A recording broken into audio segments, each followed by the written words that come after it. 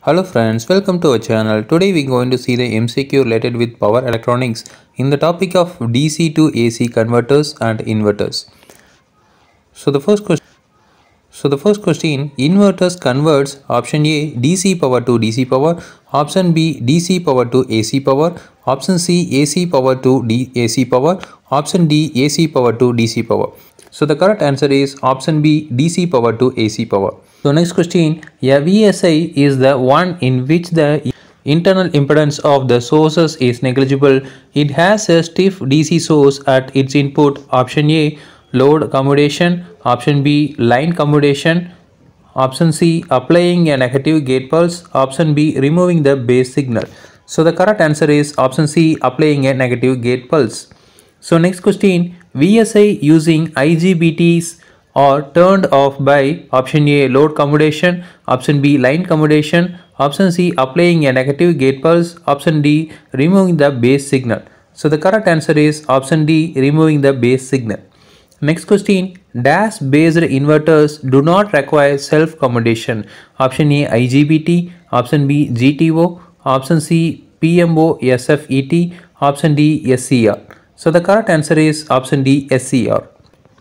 So next question, single phase half bridge inverters requires option A 2-wire AC supply, option B 2-wire DC supply, option C 3-wire AC supply, option D 3-wire DC supply. So the correct answer is option D 3-wire DC supply. Next question, in a single phase half wave inverter dash SCR are gated at a time. Option A 1, option B 2, option C 3, option D none of mentioned. So the correct answer is option A 1. Next question, the voltage in a single phase half wave inverter varies between option A Vs and 0, option B Vs divided by 2 and 0, option C Vs divided by 2 to minus Vs divided by 2, option D Vs and minus Vs. So the correct answer is option C Vs divided by 2 to minus Vs divided by 2. Next question, the output of the single phase half bridge inverter on R load is ideally option A sine wave, option B a square wave, option C a triangular wave, option D constant DC. So the correct answer is option B a square wave. Next question, the output current wave of single phase full bridge inverter on RL load is option A sine wave, option B a square wave, option C a triangular wave, option D constant DC.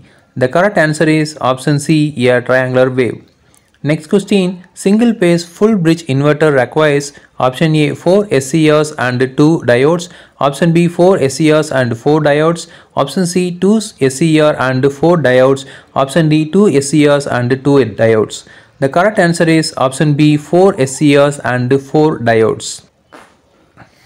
Next question, a single phase half bridge inverter has a DC voltage source Vs divided by 2 equal to 115 volts. Find the RMS value of the fundamental component of output voltage. Option A 510 volt, option B 103.5 volt, option C 120 volt, option D 96 volt. The correct answer is option B 103.5 volt. Next question, a single phase half bridge inverter has the load R equal to 2 ohms and a DC voltage source Vs divided by 2 equal to 115 volt. Find the RMS value of the fundamental load current. Option A 10.25 ampere, option B 51.7 amps, option C 86 amps, option D 24.8 amps. So the correct answer is option B 51.7 amps. Next question, in VSI voltage source inverters, option A both voltage and current depend on the load impedance, option B only voltage depend on the load impedance, option C only current depend on the load impedance, option D none of mentioned. The correct answer is option C only current depend on the load impedance. Next question, the harmonic factor of nth harmonic is given by option A Vn, option B V1 divided by Vn, option C Vn divided by V1, option D none of mentioned. The correct answer is option C Vn divided by V1. Next question, dash is the measure of the contribution of the any individual harmonic to the inverter output voltage. Option A THD, option B distortion factor, option C harmonic factor, option D TUF. The correct answer is option C harmonic factor. Next question, the HF harmonic factor of nth harmonic is the ratio of option A an average and a RMS value, option B a RMS and an average value, option C 2 volt ampere values, option D 2 RMS value. So the correct answer is option D 2 RMS value. Next question, the total harmonic distortion DHD is the measure of option A input versus output power factor, option B temperature sensitivity, option C waveform distortion, option D contribution of each harmonic to the total output. The correct answer is option C waveform distortion.